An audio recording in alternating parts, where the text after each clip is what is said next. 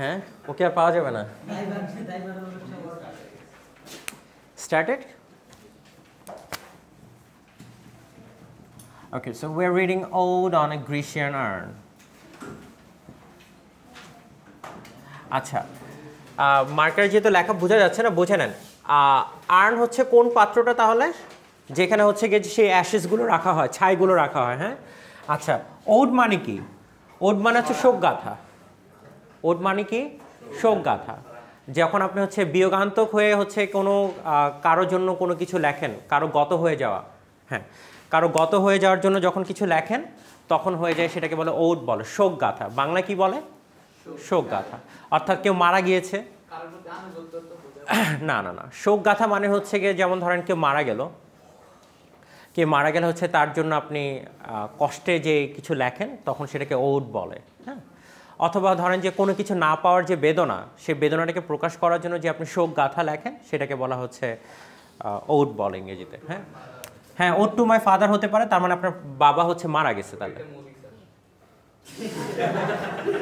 বুঝলাম না হ্যাঁ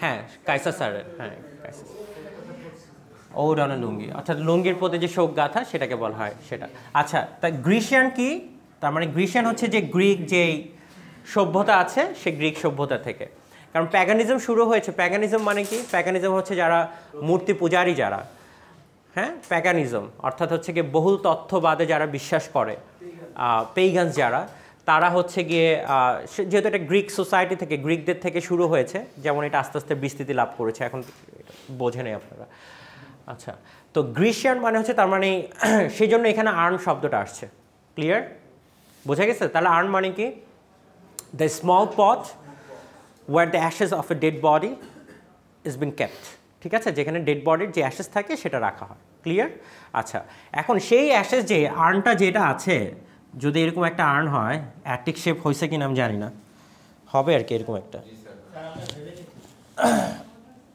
হবে আর কি এরকম একটা কিছু তো এই পুরো কবিতাটাই হচ্ছে গিয়ে কি পুরো কবিতাটার হচ্ছে গিয়ে বললাম এই আর্নকে কেন্দ্র করেই এখন প্রশ্নটা আসতে পারে তাহলে কি আর্নের ভেতর যে মৃত ব্যক্তির যে ছাই আছে তাকে নিয়ে কি কবিতা না ব্যাপারটা হচ্ছে ওই ছাই নিয়ে তার কোনো মাথা ব্যথা নেই কিন্তু এই অ্যাটিক শেপ যে আর্ন আছে সে আর্নের ভেতর যে খোদাই করা যে চিত্র আছে সেই চিত্র নিয়ে হচ্ছে কবিতাটা বোঝাতে পারলাম কি বুঝতে পারলেন এক্স্যাক্টলি পুরো কবিতাটা জুড়ে হচ্ছে তিনি নকশাটার বর্ণনা দিচ্ছেন ওই ভেতরে কে মারা গেছে কি হয়েছে সেটা নিয়ে তার মাথা ব্যথা নাই তার মানে যখন কবিতাটা আমরা ধরি তখন মনে হয় কি এই আর্ন মানে হচ্ছে মনে হয় সে মৃত ব্যক্তির জন্য একটা শোকগাথা হবে রাইট সেটাই তো হওয়ার কথা ছিল কিন্তু এটা নিয়ে কিছু না এটা হচ্ছে কিসের উপর শুধুমাত্র যে নকশাটা আছে সেই নকশাটা সে ডিসক্রাইব করে এবং ডিসক্রাইব করতে করতে একটা সময় সে স্যাড হয়ে যাবে এবং আপনিও স্যাড হয়ে যাবেন আলটিমেটলি আচ্ছা এখন ধরেন এই কবিতাটা বোঝার জন্য দেখেন 20 মিনিট এই লেকচার শেষ করতে হবে আমরা থিওরি অফ ফর্ম পড়েছিলাম মনে আছে তো থিওরি অফ ফর্ম যখন আপনি পড়েছেন থিওরি অফ ফর্মে আমরা কি শিখেছি the real is not equal to reality আচ্ছা যেমন ধরেন এখন দেখবেন আপনার শুধু রিয়েলের আবার আরেকটা রিয়েল তৈরি হচ্ছে সেটাকে বলা হচ্ছে ভার্চুয়াল রিয়েলিটি রাইট আমরা তো এখন হচ্ছে হাইপার রিয়েলিটিতে বসবাস করি আপনি দেখবেন সব কিছুকে আপনারা দেখবেন এখন 3D যে ভার্সনগুলি তৈরি 3D যে মুভিজ এই যে এক ধরনের চশমা পরে দেখেন না অথবা সে ওইটা যখন ওই যে গেম খেলা শুরু করে তখন মনে হয় যে সে নিজেই চালাচ্ছে ওইটার ভিতর একটা তার মানে কি আপনি সেই আনরিয়েল পৃথিবীটাকেও রিয়েল হিসেবে চালিয়ে দিচ্ছেন মানে এমন একটা ফিল দিতে চান সব কিছুতে ভার্চুয়াল রিয়েলিটি যেটাকে বলে হাইপার রিয়েলিটি যেটাকে বলে এখন এই কবিতাটা পড়ার পরে আপনার কাছে একটা জিনিস প্রশ্ন থাকবে এখানে যেটা জন কিটস আপনাকে বোঝাতে চাচ্ছে কবিতার লাইনটা দেখেন শেষ হচ্ছে কি খুব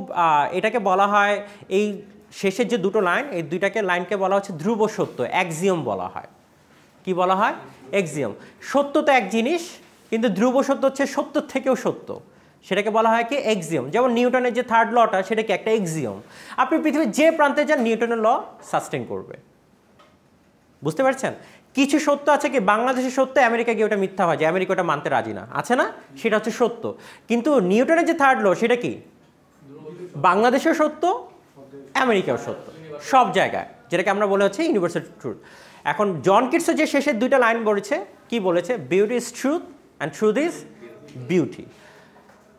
এটা হচ্ছে কি একটা চরম লেভেলের এক্সিয়ম, বুঝতে পেরেছেন? এটা সব জায়গায় সত্য। এখন আসেন এই কবিতাটা যদি আমরা প্রথমেই পড়া শুরু করি, তার মানে এই কবিতাটা যখন আপনি পড়বেন, এই কবিতাটা পড়ার সময় আপনাকে এই জিনিসটা রাহাত মনোযোগ দিচ্ছেন? আচ্ছা, এই কবিতাটা পড়ার সময় আপনি পুরো এই আর্নটার কল্পনাই করবেন যে আর্নের ভিতর কী কী হচ্ছে। চলেন এখন প্রথম জিনিসটা দেখি আর্নের ভিতর প্রথম কাহিনীটা কী ঘটলো। প্রথম বলছে দাও। দাও মানে হচ্ছে দুইটা জিনিস হয় ইংরেজিতে।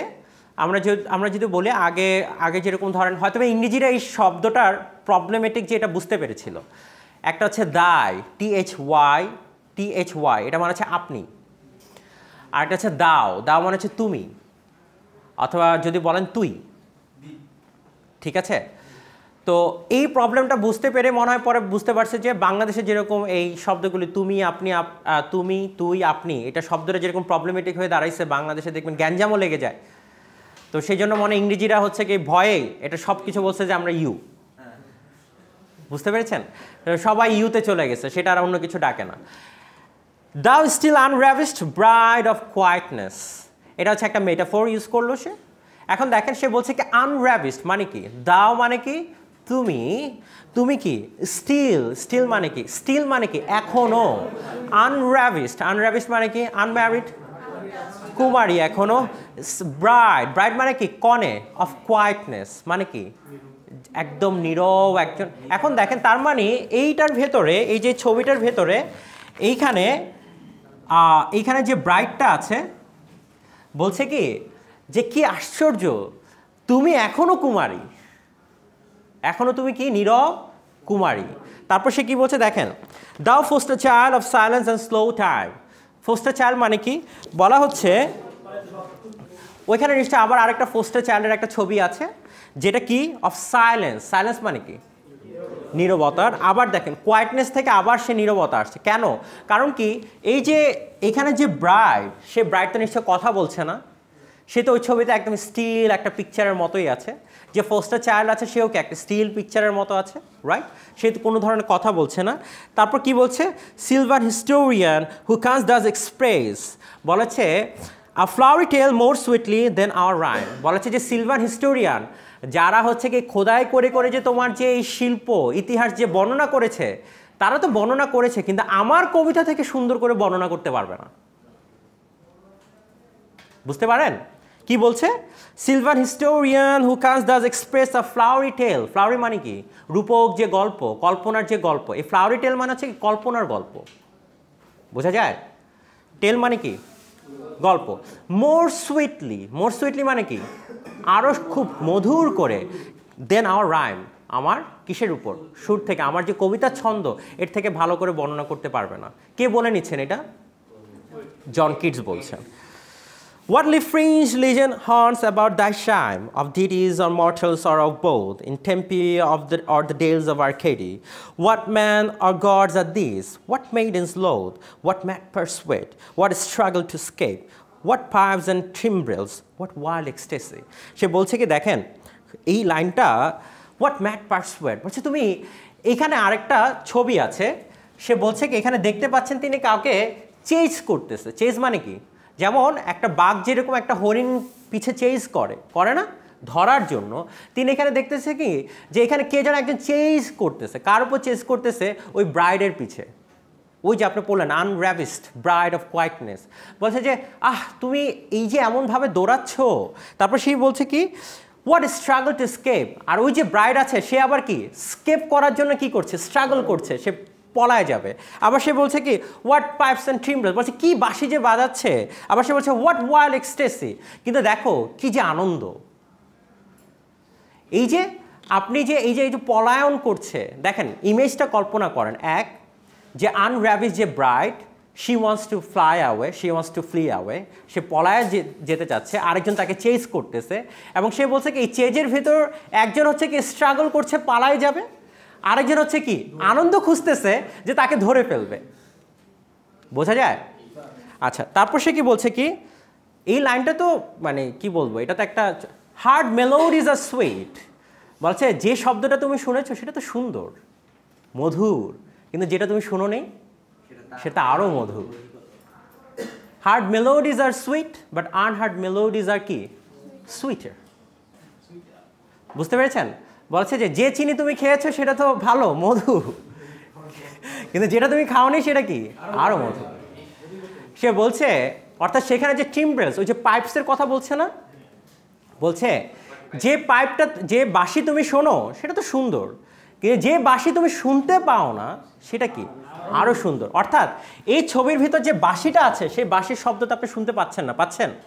সেখানে এখন আমি আপনাকে আর পুরো চিত্রটাই দিয়ে দিই। এখানে হচ্ছে গিয়ে এক কুমারী, তাকে হচ্ছে পালকিতে নিয়ে যাওয়া হচ্ছে। পালকিতে কখন নেয়? বিয়ের সময়। এবং সেখানে যে হচ্ছে তাকে যে পালকিতে যারা ক্যারি করে নিয়ে যাচ্ছে, অ্যান্ড দে আর পাইপিং, কারণ কি? Because it's marriage, right? আনন্দের সুরে তারা বাঁশি বাজাচ্ছে। আর যে ব্রাইড আছে, সরি, যে গ্রুম আছে, সে কি করছে? চেস করতেছে। কি চেস করতেছে? যে সে হচ্ছে গিয়ে, তার হচ্ছে কি ওয়াইল্ড এক্সটেসি। আর যে ওই যে পালকিতে যে বউ আছে তার জন্য কি স্ট্রাগলিং টু এসকেপ। সে চায় যে বউকে কেন পালকিতে নিয়ে যাওয়া, কারণ সে যাতে পলাইতে না পারে। এখন আপনাকে তো সেই জন্য হচ্ছে পালকিতে নেওয়া হয়েছে নাকি? সে এটা তো এখন তার পালকি নেই, but there was A time যখন হচ্ছে কি করা হতো, পালকিতে হচ্ছে বউ নিয়ে যাওয়া হতো, রাইট? সো সেই শব্দটাই তিনি বর্ণনা করছেন। বলছে একজনের আনন্দ হচ্ছে সে যদি পলায়ন করতে পারে, আরেকজনের আনন্দ হচ্ছে কি সে কখন ধরে ফেলতে পারবে। অর্থাৎ দুইজন হচ্ছে দুই আনন্দে মত্ত আছে। আরেকজন কি করছে? সেখানে বাঁশি বাজাচ্ছে, কিন্তু সেই যে বাঁশি বাজাচ্ছে এই বাঁশিটা তো আমরা আর্নের ভেতর শুনতে পাই না, এই ছবির ভেতরে। তখন তিনি বলছেন হার্ড মেলোডিজ আর সুইট, যা তুমি শুনো তা তো সুন্দর। যেমন ধরেন আপনি যদি আমরা যে গানটা শুনি, আমরা যে গান শুনি, মিউজিক শুনি, সেই মিউজিক শুনে আপনি কি বলছেন? সুন্দর, ঠিক না? কিন্তু যখন ধরেন ইসলামিক ট্রেডিশনে বলা হয়েছে কি যখন আপনি জান্নাতে যাবেন তখন পাতার সাথে পাতার যে একটা শব্দ হবে, যে শব্দটা আপনি কখনো শুনেন নাই, সেই শব্দটা হচ্ছে কি সেটা তখন আপনি দিশেহারা হয়ে যাবেন, মানে এত সুন্দর। অর্থাৎ এইখানে যখন সে বলছে আনহার্ড মেলোডিজ মানে হচ্ছে রিয়েলিটি, আর হার্ড মেলোডিজটা হচ্ছে রিয়েল। বোঝেন নাকি বোঝেন নাই? বুঝতে পেরেছেন? অর্থাৎ যেটা আপনি কিন্তু আমরা তো জানি real is not equal to কি রিয়েলিটি। এখন যেটা আমি যেটা শুনতে পাচ্ছি না কিন্তু এক্সিস্ট করে, সেটাই তো আমার আনহার্ড, সেটাই তো আমার রিয়েলিটি, রাইট? বাস্তবতা। আর যেটা আমি শুনতে পারি সেটা হচ্ছে আমার রিয়েল।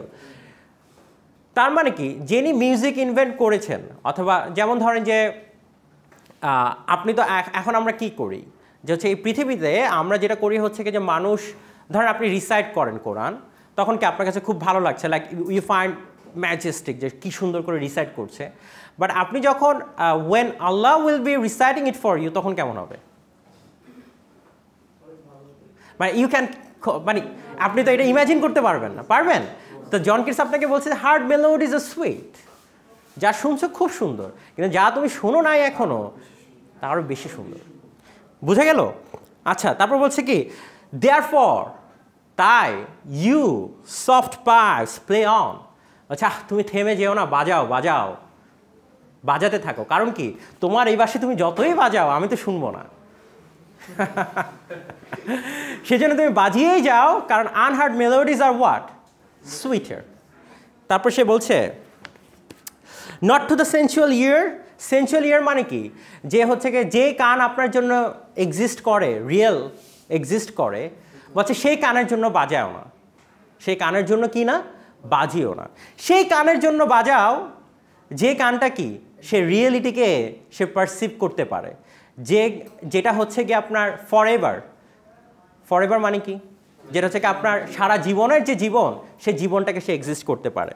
আচ্ছা, তারপর দেখেন, তারপর সে বলছে এখানে আরেকটা চমৎকার লাইন দেখেন, ফেয়ার ইউথ মানে কি, এই সারাতে আমি মনোযোগ দেন, ফেয়ার ইউথ মানে কি, বলা হচ্ছে যে যৌবনটা আছে, যে যৌবনটা কি, সেই যৌবনটাকে এইখানে যে ব্রাইড আছে, মজার একটা বিষয় বলি, এই ব্রাইড কখনো আপনার হচ্ছে গিয়ে she will never lose her virginity, forever say virgin থাকবে, রাইট? আর যে হচ্ছে পাইপ বাজাচ্ছে, সে যে ফেয়ার ইউথ, সে যে যুবক, সে সারা জীবন কি থাকবে? যুবকই থাকবে, সে কখনো কি হবে না, বৃদ্ধ হবে না। সেজন্য বলছে fair youth beneath the trees thou canst not leave thy song nor ever can those trees be bare।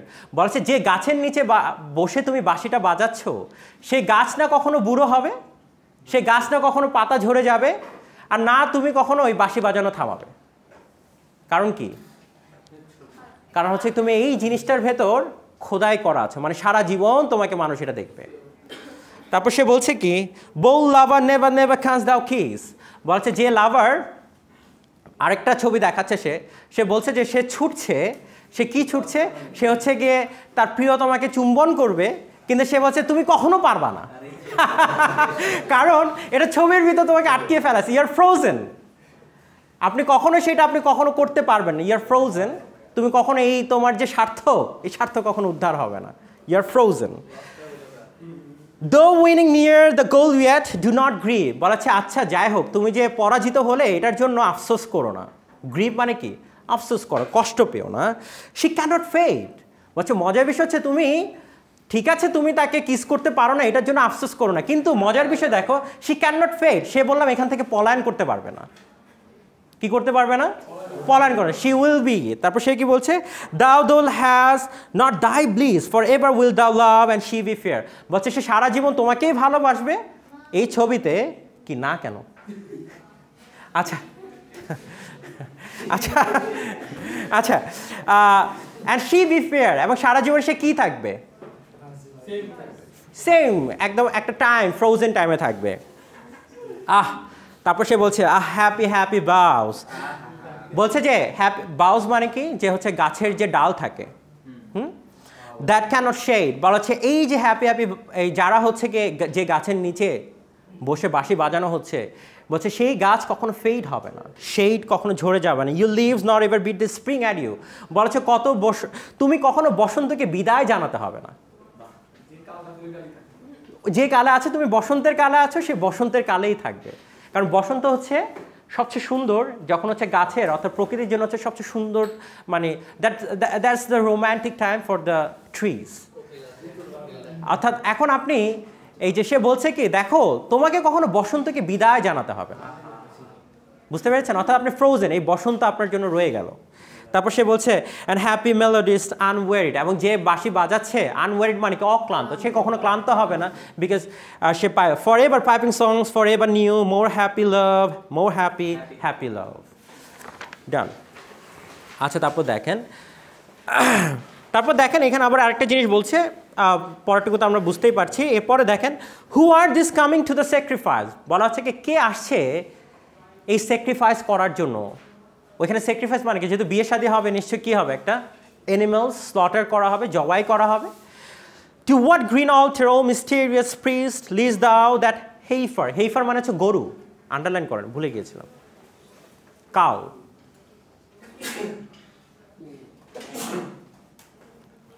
পেয়েছেন? Lowing at the skies and all her silken flanks with garland dressed। Garland মানে হচ্ছে মালা। Garland মানে কি? ফুলের মালা। আচ্ছা এখন দেখেন silken flank মানে কি? এখন তার মানে বোঝাই যাচ্ছে গরুর যেই এটা হচ্ছে কি সেই অ্যানিমেলের বর্ণনা দেওয়া হচ্ছে। কোন অ্যানিমেলের? সেই অ্যানিমেলের বর্ণনা দেওয়া হচ্ছে।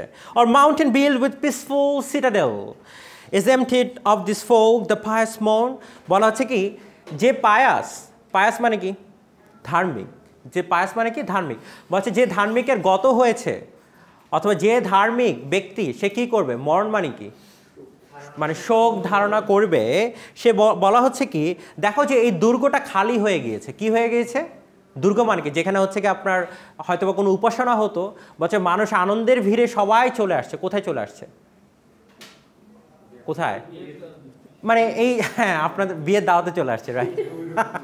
আচ্ছা যাই হোক, মানে they want to participate in the যেটাকে বলে সেলিব্রেশন, সেই জায়গাটাতে হচ্ছে সে পার্টিসিপেট করবে। And little town the streets for ever more will silent B and not a soul to tell Y দাও আর ডেসোলেট ক্যান এভার রিটার্ন। বলা হচ্ছে এই যে মানুষের আত্মা, মানুষ যখন মারা যায়, মানুষ কি হয়? মারা যায়। সেই আত্মাকে কখনো ফিরে আসতে পারে না, কিন্তু অর্থাৎ সেই আত্মা তো কখনো ফিরে আসবে না। কিন্তু এই যে ডেসোলেট, এই যে আর্নের ভেতর যে মানুষগুলো আছে কি আছে মানুষগুলো আছে they will be for ever here তারা হচ্ছে সারা জীবন যতদিন পৃথিবী আছে তারা সারা জীবন হচ্ছে এই খোদায়ের ভিতর কি থাকবে ইনটেক্ট থাকবে এখানে কখনো ডেসোলেট হবে না ডেসোলেট মানে কি আলাদা হয়ে যাওয়া কখনো ডেসোলেট হবে না ও অ্যাথিক shape fair attitude with breed of marble man and maidens over road with forest branches and the trodden way thou silent form dost tease us out of thought as does eternity বলেছে এই জিনিসটা এবার দেখেন এবার ভালো করে connect করার চেষ্টা করেন এখানে শব্দটা পেয়েছেন ইটারনিটি বলেছে পরকাল অর্থাৎ যেই চিরকালের জীবন যেরকম আমাদেরকে আকর্ষিত করে আমাদেরকে হচ্ছে কি করে ভাবায় ঠিক তেমনি এই যে অ্যাটিক শেপের যে আর্ন আছে সেও আমাকে ভাবায় কোন দিকে ভাবায় কোথায় যেতে সে পরকালের যে মোহ সেটা আমাকে অ্যাট্রাক্ট করে when old age shall this generation waste thou shall remain বলা আছে ওল্ড এজ মানে কি যখন বৃদ্ধ বয়স আসবে this generation waste বলছে জেনারেশন যখন আস্তে আস্তে নষ্ট হয়ে যাবে বৃদ্ধ হয়ে যাবে thou shall remain in minds of other old than ours a friend to man to whom you sayest বলা আছে কি এই যে আর্নটা দেখতে পাচ্ছেন আর্ন সেই আর্নটা বলছে যে মানুষ যখন জেনারেশন যখন বৃদ্ধ হয়ে যাবে মানুষ যখন বৃদ্ধ হয়ে যাবে কিন্তু এই যে আর্নটা আছে এই যে কবিতাটা আছে সে জেনারেশন আফটার জেনারেশন একটা কথাই বলে যাবে কি কথা বলে যাবে কি কথা এবং সে বলছে পৃথিবীতে বাঁচার জন্য তোমার যদি কোনো একটাই সূত্র দরকার হয় সেটা কি সত্যই সুন্দর সুন্দরী হচ্ছে কি সত্য that's all you need to know on this আর্থ বলা হচ্ছে পৃথিবীতে যদি তুমি এই কথাটাই জানো তাহলে পৃথিবীতে আর কিছু তোমার জানতে হবে না এখন সত্য কি যখন কিডসকে বলা হয় দেখেন কিডসের এই পুরো কবিতাটাই হচ্ছে কি বিকজ হচ্ছে কি তিনি যখন যেহেতু তিনি he died at the age of 25 সে খুব ছোটোবেলা থেকে সে জানতো যে সে খুব কম বয়সে মারা যাবে বিকজ তার যক্ষা যেটা ছিল টিউবারকিউলোসিস সেটা হচ্ছে সে জানে এটা সবাই মারা যায় তো সেই জিনিসটার কারণে তিনি বললাম খুব ভালো করেই জানতেন যে তিনি খুব কম বয়সে মারা যাবেন এবং দ্যাটস ওয়াই তার যে প্রত্যেকটা ওড টু নাইটিঙ্গেল যখন আমরা পড়বো সেখানেও দেখবো তিনি মৃত্যু নিয়ে খুব অবসেস ছিলেন অর্থাৎ মৃত্যু জিনিসটাকে তিনি খুব অর্থাৎ তিনি যে রিয়েলিটির যে কথাটা আপনাকে বলা হচ্ছে সেই রিয়েলিটির কথাটাই তিনি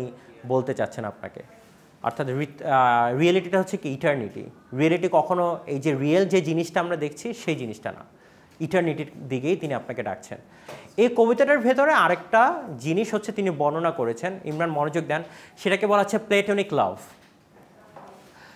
আর যেহেতু হচ্ছে তিনি গ্রিক দর্শন দ্বারা খুব বেশি অনুপ্রাণিত ছিলেন সেটাকে বলা হচ্ছে প্ল্যাটোনিক লাভ PLATONIC প্লেটো থেকে হচ্ছে প্লেটোনিক লাভ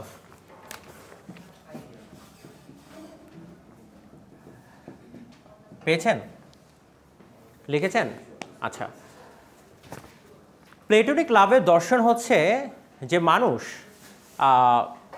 এখানে দেখেন এখানে বললাম তিনি প্লেটোনিক লাভটাকে পুরো এস্টাবলিশ করে দিয়েছেন এবং সেই এস্টাবলিশ করে সে বলছে beauty is truth truth is beauty এখানে দেখেন যে আনর্যাবিস্ট লেডির কথা বলেছে সে আনর্যাবিস্ট রাইট মানে সে কখনো she will never loose her virginity ডান আচ্ছা প্লেটোনিক লাভের কথা হচ্ছে যে মানুষের ভিতর যে মনের আদান প্রদান হয় সেটার ভিতর কখনো শরীর এক্সিস্ট করতে পারে না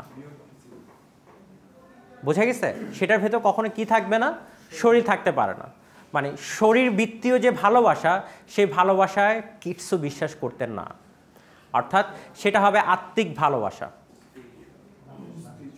যেটাকে বলা হয় সেটা হতে পারে যেটাকে বলা হচ্ছে নন ফিজিক্যাল লাভ বুঝতে পেরেছেন সেটাকে বলা হচ্ছে প্লেটোনিক লাভ অর্থাৎ প্লেটোনিকের আরেকটা দর্শন যদি আমি আর সহজ ভাষায় বলি তাহলে সহজ ভাষায় বলতে গেলে এটাই বোঝানো হয় যে আপনি কখনো হচ্ছে ফিজিক্যাল গ্র্যাটিফিকেশন ফিল করবেন না because when you love someone এবং সেটার জন্য তিনি তখন একটা যুক্তি দিয়েছিলেন যুক্তিটা এরকম দিয়েছিলেন যে মায়ের পেটে যখন বাচ্চা হয় সে বাচ্চাটা হচ্ছে তার কি করা হয় নারী ছেদ করা হয় তার নারীটা কাটা হয় রাইট কাটানোর পর অর্থাৎ হচ্ছে তার যে ফিজিক্যাল অ্যাটাচমেন্ট ছিল সেই জিনিসটাকে ছেদ করে ফেলা হয় বাট স্টিল দে হ্যাভ লাভ বুঝতে পেরেছেন অর্থাৎ আপনাকে শরীর থেকে আলাদা করে দেওয়া হলো, তারপরে কি হয় আপনার ছেলে অথবা মেয়ের তার বাবা মায়ের প্রতি কি থাকে, তার ভালোবাসা থাকে। অথচ দেখেন কেন থাকে, দেখেন সেই ছেলে মেয়েটা যখন জন্ম হয় সে বললাম জানো না যে এটাই তার বাবা এটাই তার মা, জানে?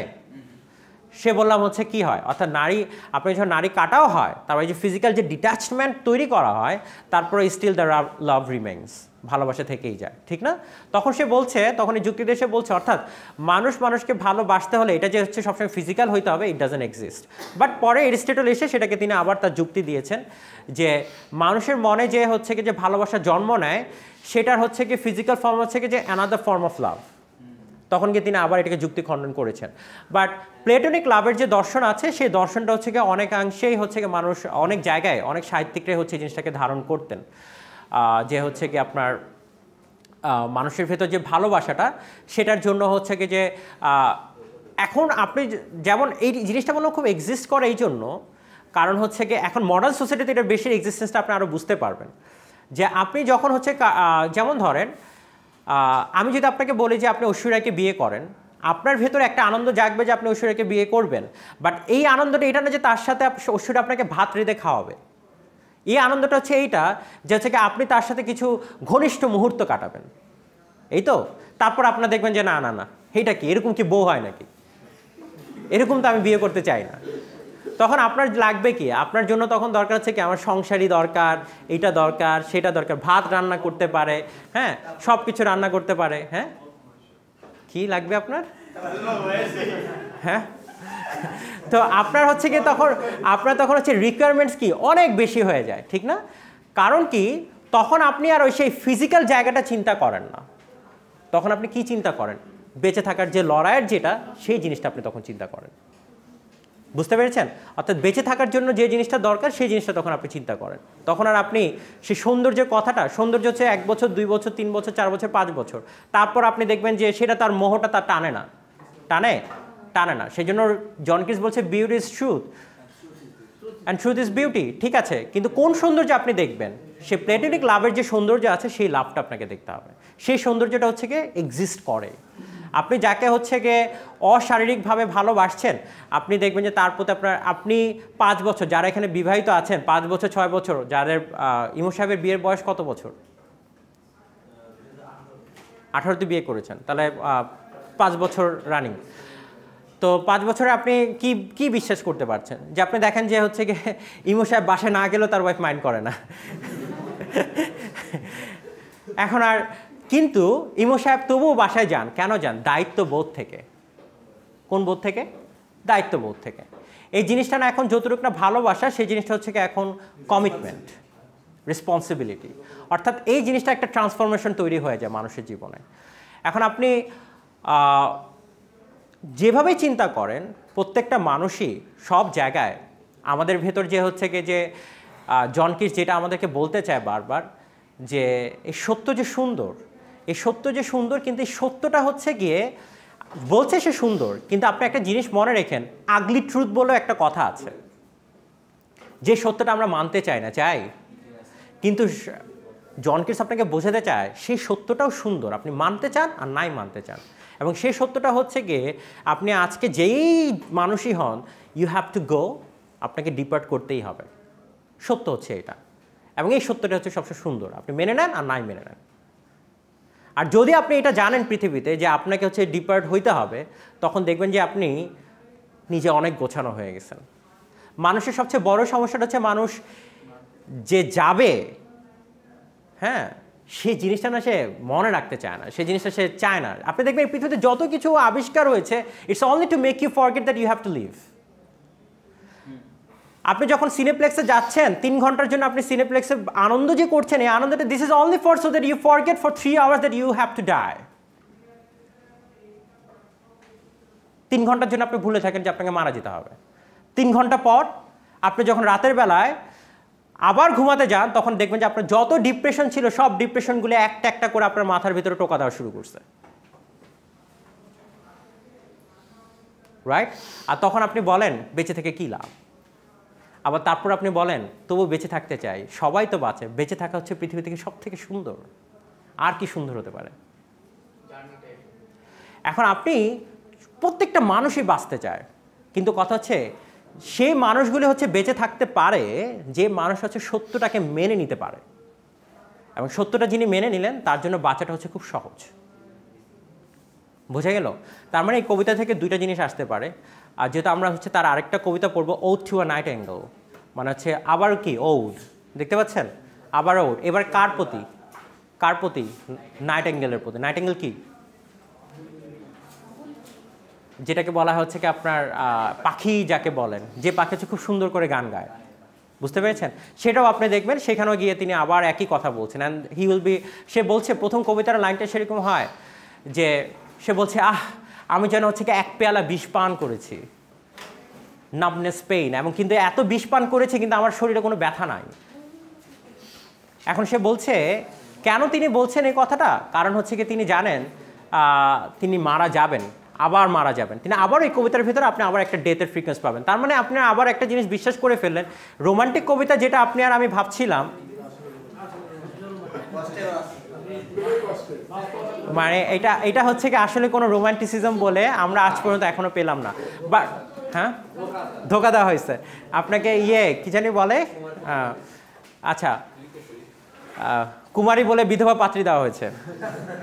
আচ্ছা, যেটা হচ্ছে আপনারা এরপর আমরা যেটা, বাট লর্ড বায়রন যখন আসবে, আমরা যখন লর্ড বায়রন পড়বো, লর্ড বায়রনের যে কবিতা আছে শি ওয়াকস ইন বিউটি, বলছে সে সৌন্দর্যের ভিতর হাঁটে, তখন গিয়ে আপনার কাছে মনে হবে কি আচ্ছা ঠিক আছে, she walks in a beauty, সে সৌন্দর্যের ভেতর হাঁটে। লর্ড বায়রন যখন আমরা লর্ড বায়রন দিয়ে শেষ করবো, আপনাদের ক্লাস আছে হচ্ছে কি আর টোটাল 6টা, হায়েস্ট হলে 6টাই, 2টা হচ্ছে প্রেজেন্টেশনে চলে যাবে, আর ক্লাস থাকবে হচ্ছে কয়টা?